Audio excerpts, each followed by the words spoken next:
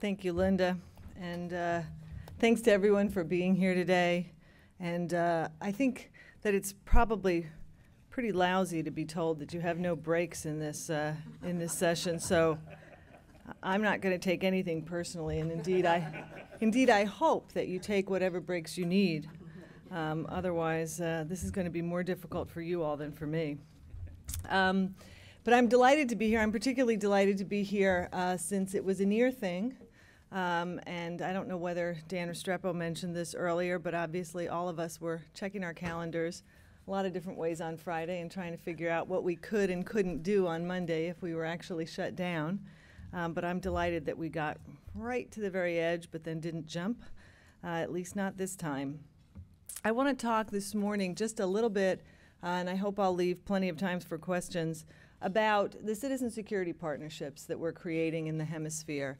I know that Dan Restrepo and others before me have probably talked a little bit about many things going on in the hemisphere and the President's trip, but hopefully some of this will be of interest and in addition to what they have said already. This year's Latino Barometro, the one that covered 2010, had some very, very interesting trends in it. And one of the most interesting for us was the fact that in nearly every country in the hemisphere, among the top 1 or 2 concerns of citizens were citizen safety, security, crime, violence. And so when you look at that throughout the hemisphere, you know that the citizen security partnerships that we are creating respond directly to a priority in the hemisphere, something that people are particularly concerned about, both citizens and their leaders. You'll also hear in the nomenclature that we use very, very little of the, quote, war on drugs. It's on the out list in the Washington Post. And a lot of talk about citizen security partnerships. And there's a reason for that, because they are 2 very different things. Surely citizen security partnerships include the fight against narcotics trafficking, but we're really talking about transnational organized crime in a much broader sense, whether that is gang violence, whether it is common criminal violence, whether it is trafficking in persons. All of these organizations are now transnational, and they all wreak havoc on the citizens of the countries they operate in. And so the Obama administration has responded to that need in the hemisphere and that desire for partnership with 4 major initiatives. And they have begun at different times and are at different stages. So I'm going to run through them real quickly just by name and then talk about 2 of them in particular. They are, north to south, the Merida Initiative in Mexico, Central American Regional Security Initiative in Central America, and now the Central American Citizen Security Partnership that the President talked about in El Salvador. In the Caribbean Basin Security Initiative, and in Colombia, what some people might call the grandchild, grandson, or daughter of Plan Colombia, the Colombia Strategic Development Initiative. All of these partnerships are based on the priorities of the countries in the hemisphere, not U.S. priorities. In Mexico, we are in strong support of the Calderón administration, and the priorities and programs are intensively debated every year and agreed to by both countries before implementation. In Central America, those countries are undergoing a process of creating national and regional strategies by SICA, the Central American Integration Organization, and recognition of the Central American leaders that this is a critical priority is driving that strategy. In CBSI in the Caribbean, we're working with various technical working groups and a secretariat that's been created with the help of CARICOM in Trinidad. And in Colombia, we are continuing to support Colombian efforts beyond Plan Colombia, where we were in a supporting role from the very start. But one of the things that's critical and consistent throughout these initiatives is the political will and prioritization that these issues have gotten from the leaders and the citizens in each country. The other thing that we think is critically important, and we'll be talking a lot about in months ahead, is sustainability. Obviously, everyone who's watched the budget fight in Washington knows that foreign assistance programs are not the most popular for the American Congress. We hope to be able to sustain programs in years ahead, but we don't know exactly. And I'll talk a little bit more about the budget impact coming up. But regardless of whether or not we're able to sustain programs, it's critically important that the partner nations, the host countries, be able to sustain programs once they begin, that they be the programs they want, and that once they're up and running, they be taken over by the countries themselves. And that actually implies a lot of other decisions that countries have to make, including fiscal or tax reform and dialogue with citizenry. So as we became partners in these initiatives, what are some of the reasons that we think we have something to offer in the hemisphere on these subjects? And the first, I think, and most important, is we are partners because we are confronting the very same issues. There may be differences in emphasis, there may be differences in degrees, there may be differences in response, but they are some of the same problems that we wrestle with. Demand reduction, for example, and the use of narcotics. Prevention and demand budgets are up significantly in the Obama administration, and despite some increases in drug use in the past year, the overall demand for drugs in the United States has now dropped dramatically over the past 3 decades. The number of Americans using illicit drugs today is roughly half the rate it was in the 1970s. There's also what I call the fallacy of spillover.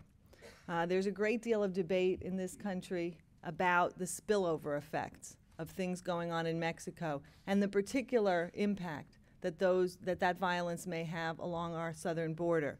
But in fact, I call it a fallacy because we know that these issues are present throughout the United States. If you look at the DEA map of where Mexican cartels are operating in the United States, there are more than 230 cities in the United States impacted by Mexican cartels. And so this is not just a crisis on the border, it's a crisis that we confront in our cities and throughout the United States. And when you look at things like building prosecutions and investigations, combating corruption within law enforcement agencies, and working with communities, including communities who may be resistant or suspicious to working with law enforcement authorities, we are confronting the very same issues as the countries of the region. Not to mention confronting the period of severe budget constraints. And so we acknowledge that openly, and we know that these partnerships make sense because we're both tackling the same issues.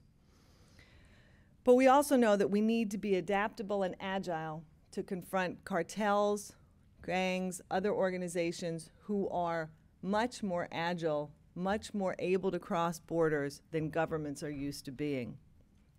And that's a significant challenge to all of us who are bureaucrats within government structures.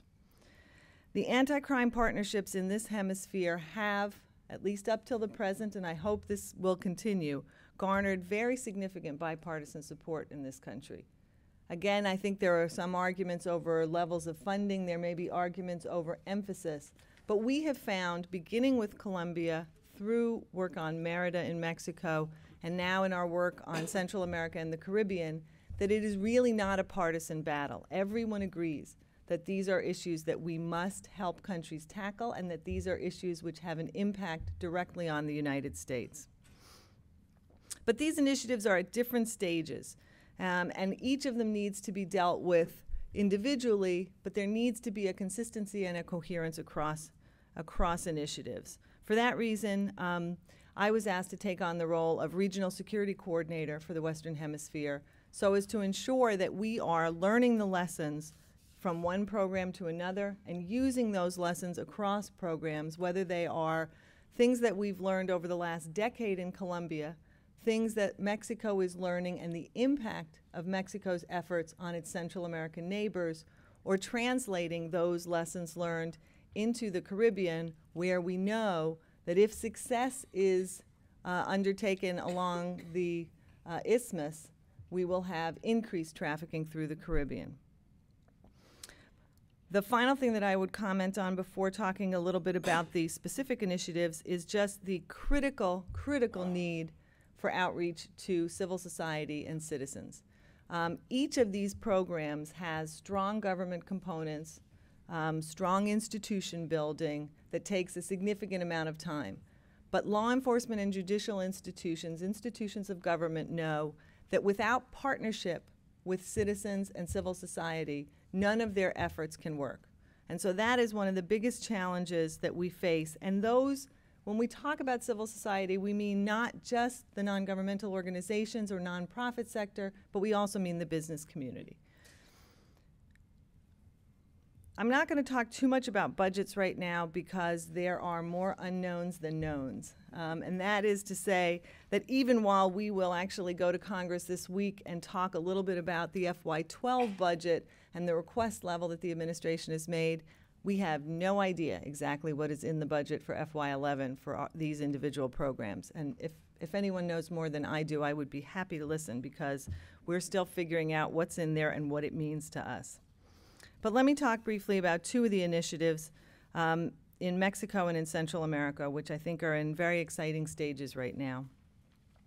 In Mexico, the Merit Initiative began in 2008, and I would tell you that although we have completed the initial commitment of $1.4 billion in assistance to Mexico, no one in the administration thinks that initiative is over.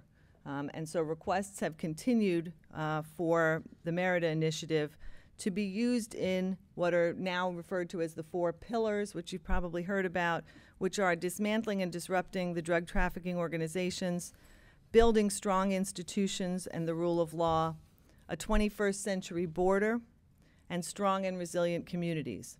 Assistance in general is shifting now from having been front-loaded with some heavy equipment to a package that is much more focused now on training and technical assistance, capacity building in areas where we think we can add value and where others can add value, such as Colombia, Canada, and others.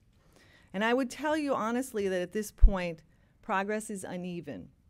There has been very strong progress, clearly, in dismantling some of the drug trafficking organizations, high-value targets, and leaders of organizations who've been captured in the last 3 years.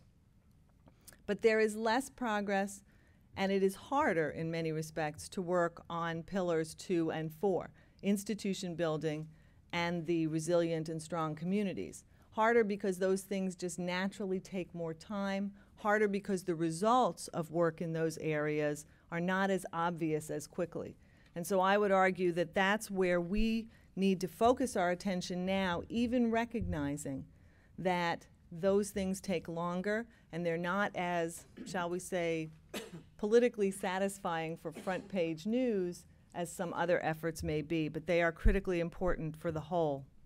There's been a great deal of development at the level of the federal police, greater education, more courses on human rights, anti-corruption, efforts to vet officers coming in and moving up through the process. But we know that judicial reform is another area that is exceptionally difficult to tackle and will take a long time, but is also underway in Mexico, with many of the states moving ahead as well. And finally, efforts with the communities, I think, are underway, starting in Juarez, where many have noted that some of the most difficult levels of violence are being confronted. For our part, we are trying to do what we can to support President Calderon's initiative in Juarez called Todos Somos Juarez, to see what we can do to be helpful in that area. On Central America, I think all of us recognize that as things, the transnational organizations, criminal organizations were under more pressure in Mexico, there would be impacts in Central America, and clearly those impacts are being felt, especially in the northern 3 countries, Guatemala, Honduras, and El Salvador. And a couple of months ago, our secretary asked us if we could refocus our efforts on Central America, step up those efforts, and do more. And I think what we found was that there were really 2 efforts going on at the same time, and we linked them up. One was our effort to look at what we were doing in Central America and how we could do better. How could we do more? How could we do better? But at the same time, leaders of the region were frankly tackling the fact that crime was becoming the #1 problem for their citizens as well, and therefore the #1 issue that governments had to respond to. And so we're working together in a number of different areas. SICA, as I mentioned before, which is planning to have a major conference in Guatemala in June, with the IDB, which is in support of that conference and helping to pull together a lot of the data on these issues, and help us to do the donor coordination that's necessary. There are a lot of donors active in Central America. All of us don't always know what the other is doing, and that's critical to making the best use of our funds. But just as important, and the President talked about this in El Salvador, are to ensure that all of the partners are doing what they know how to do best. And those partners really, among them are the international organizations such as the IDB, but especially partners like the EU, Colombia, Mexico, Canada, Spain, and other organizations.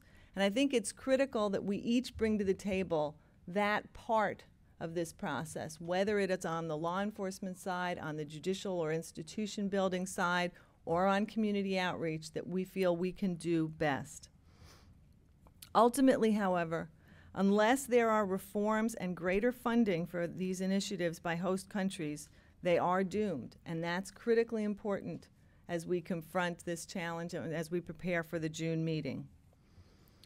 We're also focusing on understanding the linkages between socioeconomic efforts and the crime issues, whether they are in prevention, in demand reduction, in opportunities for especially young men to avoid the lure of crime. And that's a critical feature of the programs that we're looking at in Central America and in the Caribbean. So let me just close by saying that I don't think anyone should come before you and say that this is a battle that can be won conclusively by eliminating transnational organized crime in any country, including our own. However, victory does not necessarily mean elimination of that crime, but it means reducing the impact of transnational organized crime to one that can be handled by law enforcement and judicial systems. It means government institutions that are strong and clean enough to gain the confidence of their citizenry, respond to the threat, and police their own internally.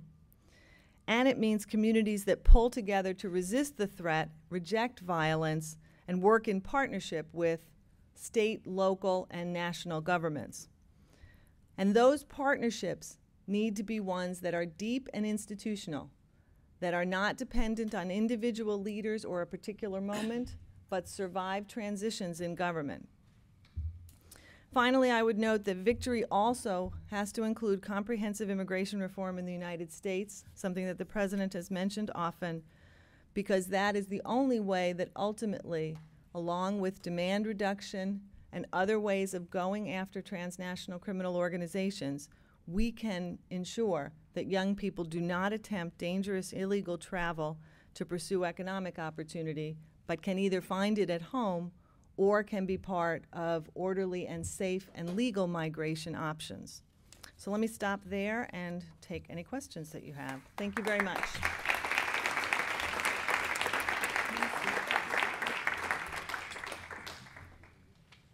Talk about how much we're doing on non-intrusive inspection equipment, on new technologies deployed at the border, et cetera, on the National Guard. There's much less talk about making the border work better for legitimate trade and travel, and that's just as important. And so I want to stress, for example, 2010 saw 3 border crossings opened. Those were the first border crossings opened in over a decade. And those are critically important to improving the infrastructure at the border for people to get through. And we're looking at master plans now with our Mexican colleagues to try and accelerate some more of the openings. There's obviously huge expansion and renovation going on at the California borders, both San Ysidro and Otay Mesa, but others across the border. So I think you have to look at those two things together. One gets a lot more press than the other, but this administration has focused on both and created an executive steering committee made up of State Department, Homeland Security, Department of Transportation, and many others who can try and ensure that we are kind of moving the obstacles out of the way to move ahead to make both a more secure and a more efficient border. Roberta, thank you so much for your very cogent presentation.